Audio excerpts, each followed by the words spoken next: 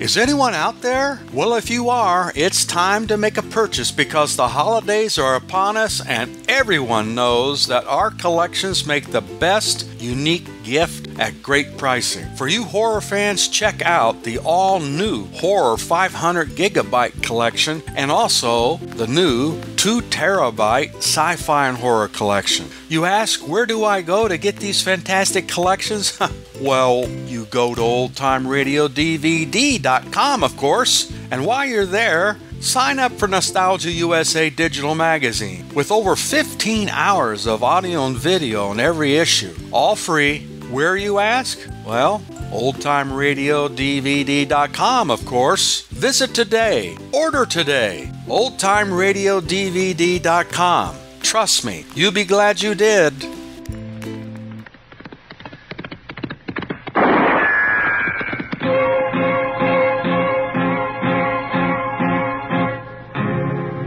Gunsmoke, brought to you by L&M Filters. This is it. L&M is best, stands out from all the rest.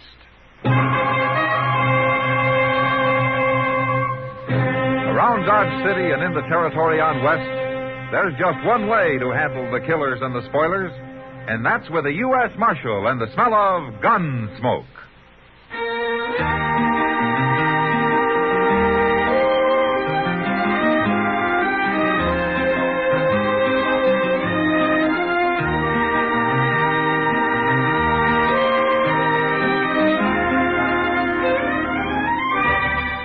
Gunsmoke, starring William Conrad.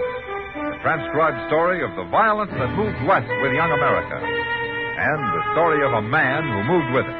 I'm that man. Matt Dillon, United States Marshal. The first man they look for and the last they want to meet. It's a chancy job, and it makes a man watchful. And a little lonely.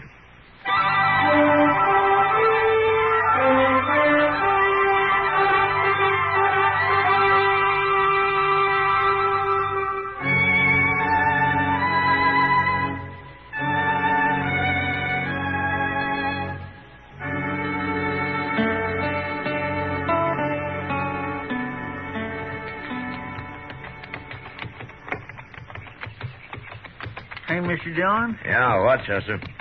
Ain't that Doc's buggy sitting out by Joe Crumley's shack there? Huh? Yeah, must be. Masters like them couldn't afford a buggy.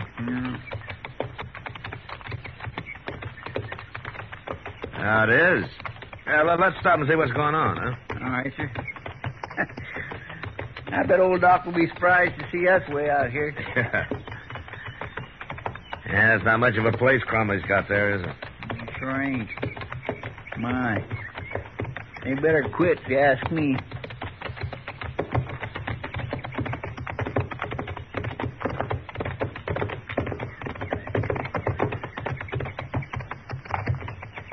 Now, let's time to the buggy, Chester.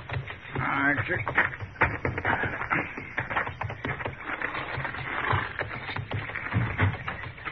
Who's that out there? It's Matt Dillon, Miss Cromley.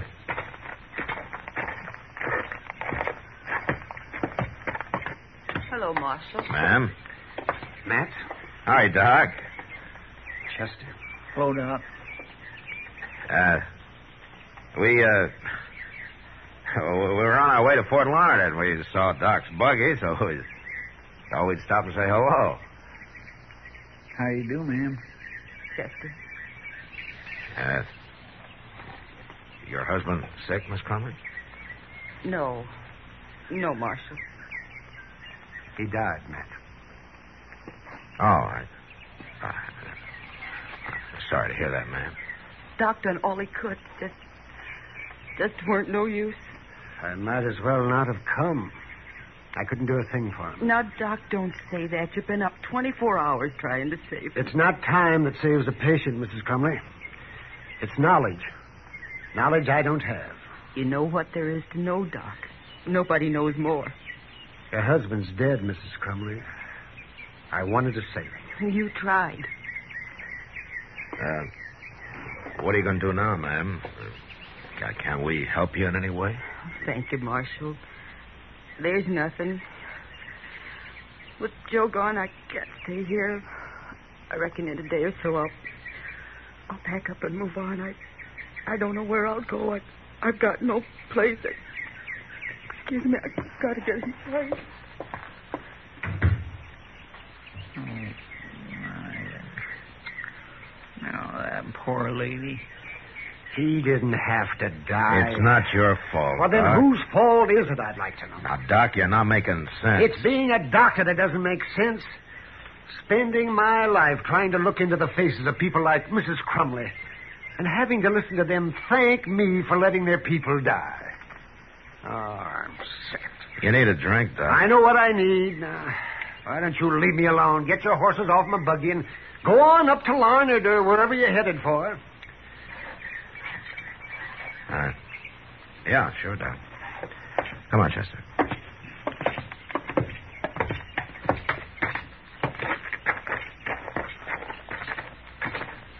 Matt? Yeah, Doc.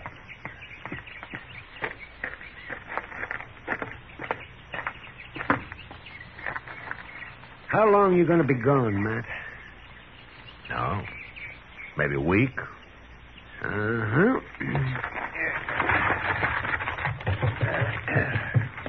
When you get back to Dodge, I'll buy you a drink.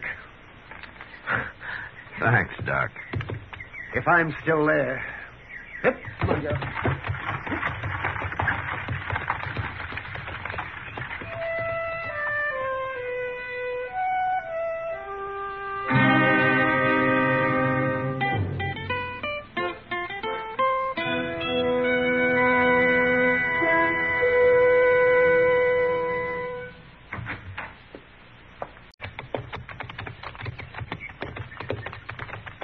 Now it is.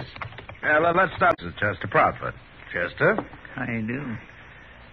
I came by before, Marshal, but your office was locked up. Well, we've been away. We just got back. What can I do for you, Mr. Mitchell? Why, nothing, sir. Only wanted to meet you. I met most everybody in Dodge by now. I've been getting acquainted. You know how it is when you move to a new town. You going into business of some kind?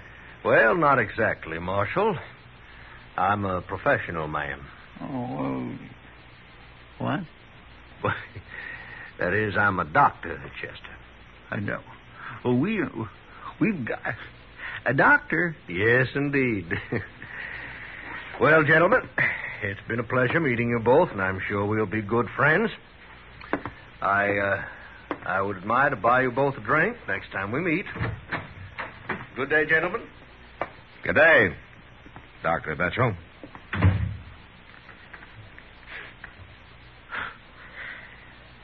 That's a funny thing, Chester. What?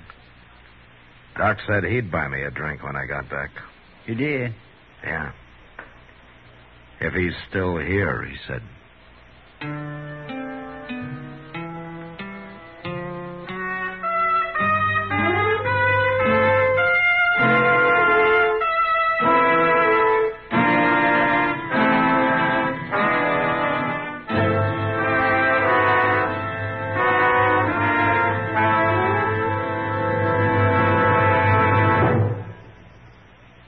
This is it, L&M Filters. It stands out from all the rest.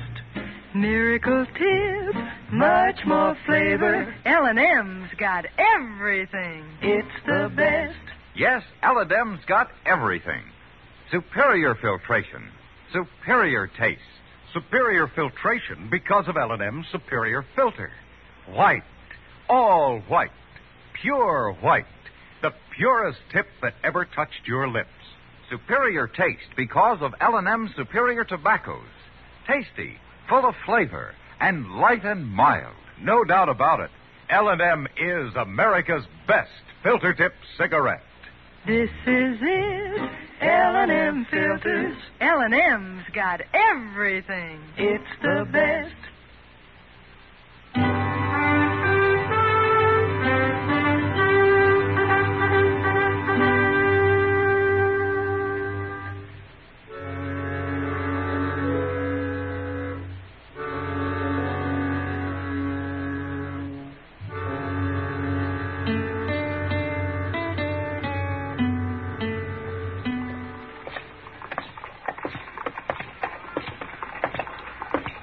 Mr. Dillon, Yeah, Chester. you want to stop in Delmonico's for a cup of coffee? All right.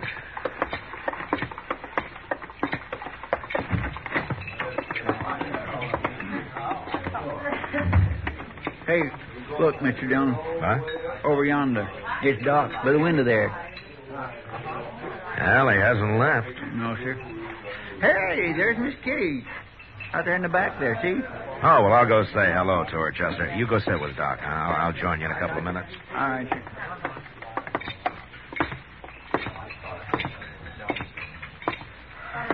Well, hello, Matt. Hello, Kitty. Sit down. Ah, thank you. Good to see you back. How are you, Kitty? Well, I'm all right, but I'm the only one. Oh, what do you mean? I mean Doc. He's acting like a bear. Oh? I asked him to sit with me when he came in, but he just grumbled something about not being fit company for anybody. And he went over there and sat all by himself. You know, he's been like that for a week. Yeah. He took Joe Crumley's dying pretty hard, Kitty. Well, that's just part of it, Matt. Oh? This new doctor, Betchel. Ever since he came, Doc's been getting grumpier. Maybe he's been losing patience with Betchel. Doc's never had any competition before. Oh, he's got it now. Look, What? Betchel. Oh. You don't mind if I Yeah. have a cup of coffee, will you? Now, what's he up to? You know, he'd better stay away from Doc if he knows what's good for him. Well, maybe he's only trying to be friendly. I don't want to talk to you about anything. Don't you get all riled up, Adams. There's going to be a fight in a minute, Matt. Yeah, I better go see what this is all about, Kitty. Let me know if you find out. Yeah, I will. To explain my position, and if you care to listen to me for a minute instead of hollering all the time. Well, maybe I'll start carrying a gun, Betchel. Hello, Doc. Matt. Hello there, Marshal. Sit down, Betchel. Thank you, sir. I was about to. Just what are you buttoning on this for, Matt? Why don't you go arrest some drunks or do what you're supposed to be doing? It's good to see you, Doc. No, it is. Hey, Doc, there's Jake Worth out there. He's beckoning to you. Why don't you go see what he wants, Chester? Yes, sir. Who is Jake Worth? I don't think I've met him.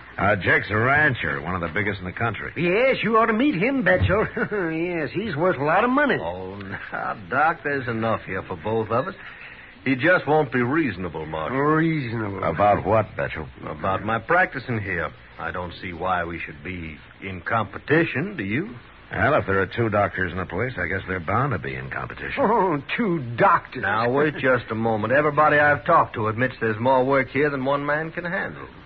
Well, I guess that's true, isn't it, Doc? Oh, sure, yes, that's true. Why, of course it is. I've already got some patients.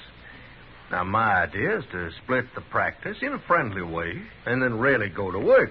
We'd still have more than either of us could do. Tell him the rest, Betchel. Oh, yes, tell him the real idea. Well, sir, since we will be giving people better care and all, well, it's only fair we get paid more for it. What do you mean? He wants me to agree to a raise in fees, Matt. Yes, a raise. He wants to make a lot of money.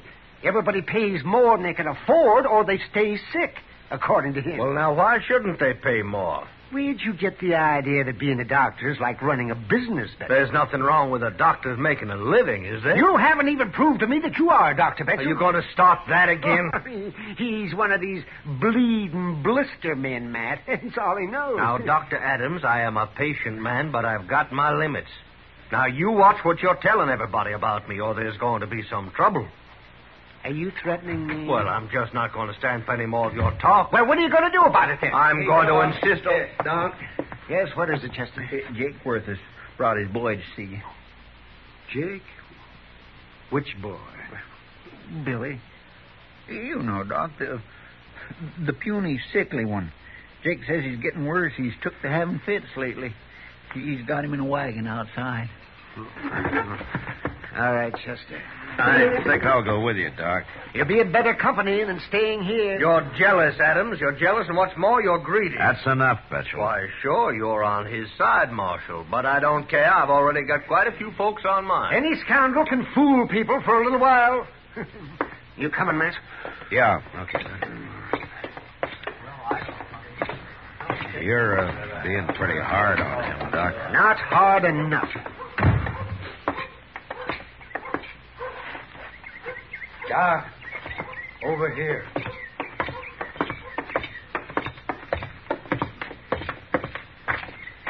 Hello, Jake. Hello, Doc. Marshal? How are you, Jake? I just couldn't leave him here alone, Doc. I never know when he's going to have one of them fits again. They come on terrible sudden. I got him in the back of the wagon here. Wait a minute, Jake. What's the matter, Doc? I might as well tell you now. There's no use my even looking at your boy. What? Fitz and the way your boy is, I don't know anything to do for him. But you got to do something. I'm sorry, Jake. I'm real sorry. Maybe I can do something, Mr. Worth. Who are you? My name is Betchel. Jameson Betchel. I'm the new doctor. Oh, sure. I've heard about you. Oh, now don't listen to him, Jake. He can't help your boy any more than I can. Doc Adams is a little old-fashioned, Mr. Worth. I can tell you there's always something that can be done for any patient. Oh, well, that's a lie. Let him talk, Doc. At least he's willing to try. There's nothing to try. I tell you, medicine doesn't understand cases like your boy yet. You're jealous of Dr. Betchel, ain't you? Oh, my jealous. Well, that's what I've heard folks saying. I didn't believe it at first, but I do now. Jake, I've heard all I need to know about Betchel's doctoring around here, and I don't think he should be practicing at all. I've told you to stop saying that. Now, wait a minute, Betchel. Let him talk. Well, I don't want to hear no more talk. No wonder so many folks are turning away from you, Doc. They need somebody who will help them, that's why. You think bleeding your boy is going to help him? There's other ways to treat him besides bleeding. Like what? Well, if you don't happen to know, I Come don't... on, Dr. Betchel. Get to work on the boy. Why, certainly, Mr. Worth. Perhaps it'd be better if you drive him home first. I'll get my horse and follow. Anything you say, Doctor.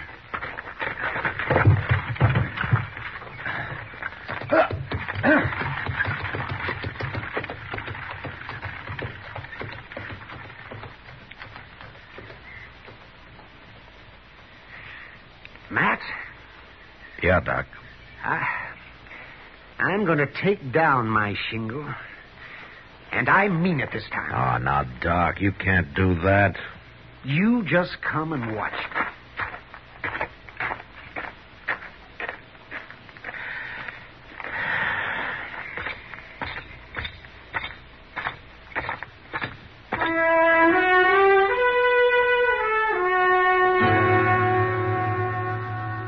Once Doc made up his mind about something, there was no talking him out of it.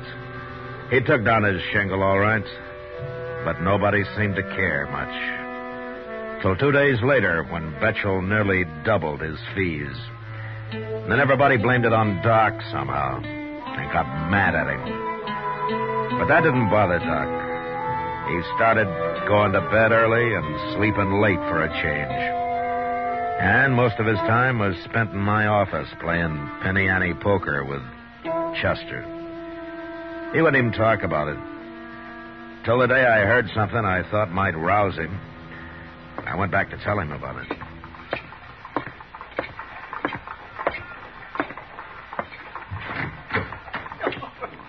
I swear and declare, Doctor, you just amaze me something serious sometimes. Mr. Dillon, you are getting this game. This is the easiest money I ever made. Oh, yeah. That's so I'll get it back, Chester. The whole 90 cents.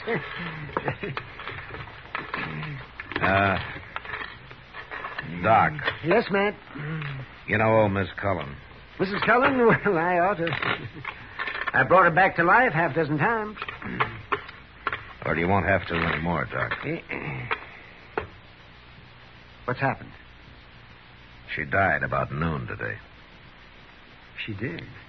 Dr. Betchel decided a good bleeding was what she needed. Bleeding? That poor old lady. Yeah, her boy told me. No wonder she died. She couldn't stand that. Why didn't she send for me? Well, maybe she'd heard that you'd quit, I'd Doc. have gone if she'd wanted me.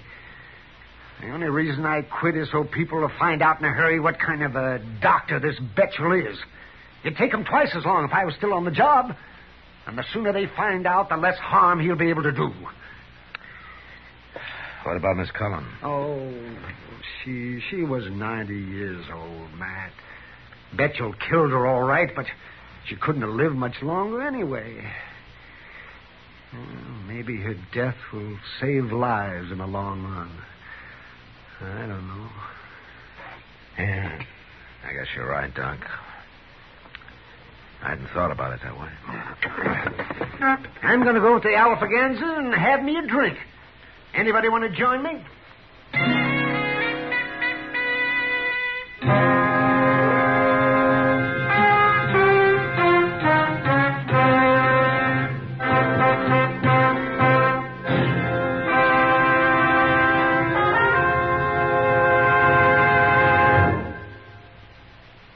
To you, to the thousands of smokers who are changing to L&M every day, to the millions who now smoke L&M, here is your assurance. L&M gives superior filtration because of its superior filter. Superior taste because of L&M's superior tobaccos. Yes, L&M tobaccos are tasty, full of flavor, and light and mild. And L&M's superior filter is the purest tip that ever touched your lips. It's white, all white. Truly the miracle tip, because when it's added to L&M's superior tobacco, it actually tones up the taste, actually improves your enjoyment of this great cigarette. Yes, L&M's got everything. Superior taste, superior tobacco, superior filter. That's why it's America's best filter tip cigarette. Try L&M today.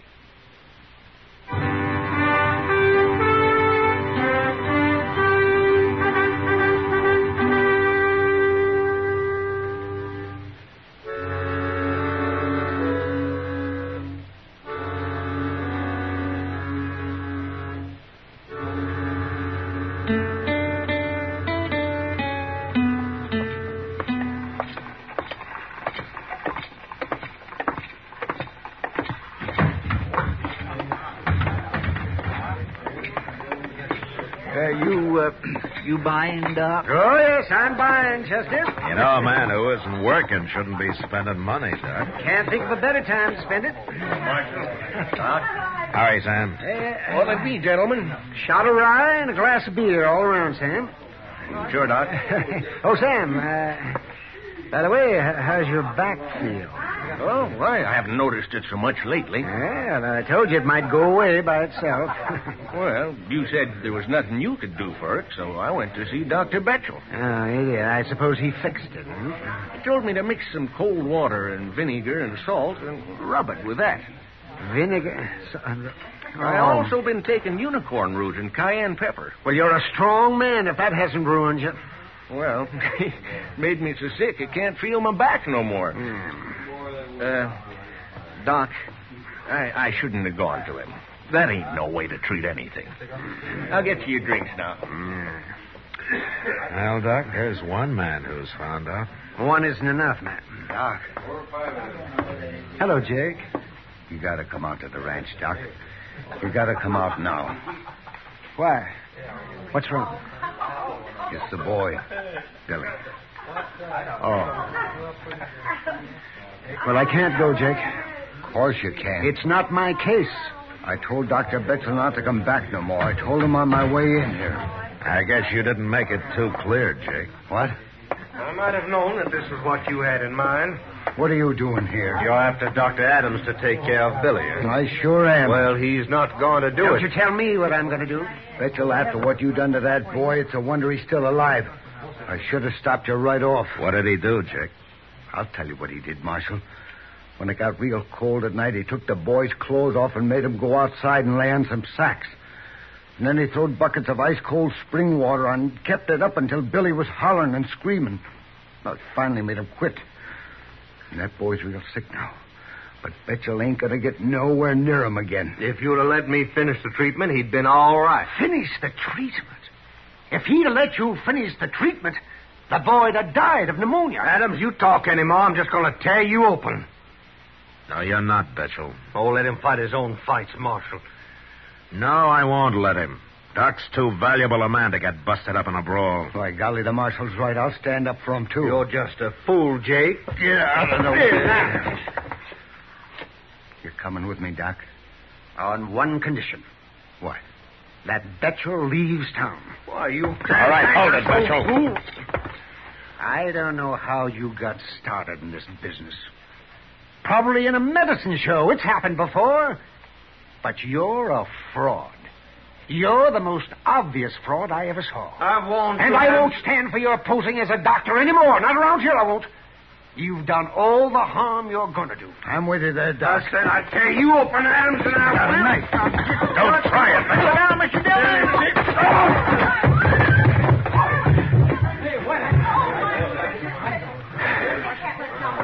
I might have known a doctor would be carrying a knife. He ain't no more doctor than I am.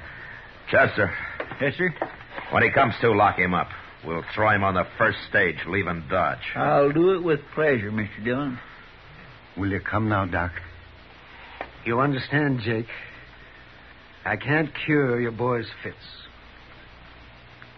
I should have listened to you in the first place, Doc.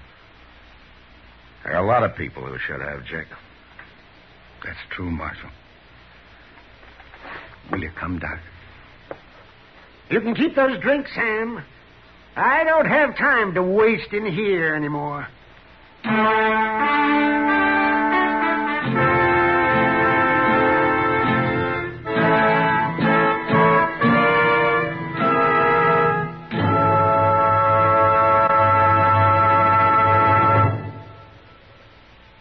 This is William Conrad. As you may know, Gunsmoke is going into its second year on radio. Now, during this time, many of you have written the makers of Chesterfield and L&M filters, asking them to put Gunsmoke on television, too. Well, here's some good news for you. Gunsmoke is going on TV, starting Saturday, September 10th, 10 p.m. Eastern Time, over the CBS television network. If you enjoy our radio shows, I know you'll go for Gunsmoke on TV. Now TV will have an authentic adult Western, the Gunsmoke you know. Remember, next week, Gunsmoke Radio at this time, and in 2 weeks, Gunsmoke TV at 10 p.m. Eastern Time. Both brought to you by Liggett & Myers, makers of Chesterfield and L&M filters.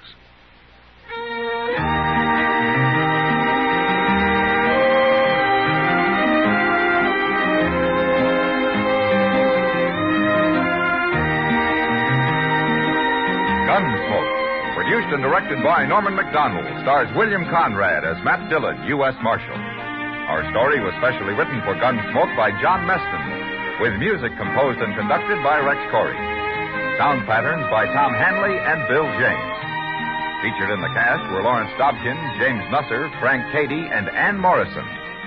Harley Bear is Chester, Howard McNear is Doc, and Georgia Ellis is Kitty.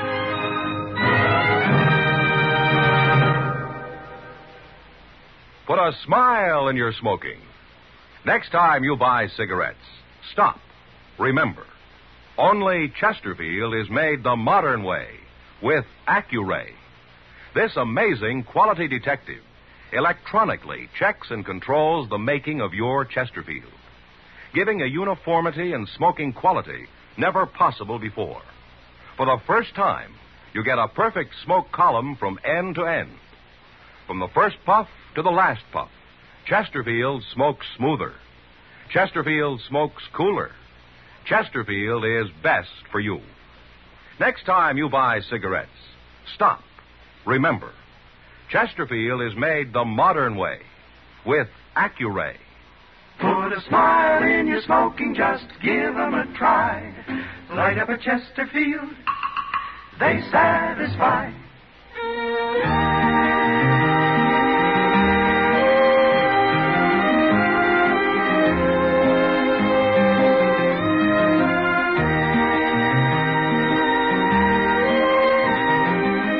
Remember, listen again next week for another transcribed story of the Western frontier. It's America growing west in the 1870s. It's Gunsmoke, brought to you by L&M Filters.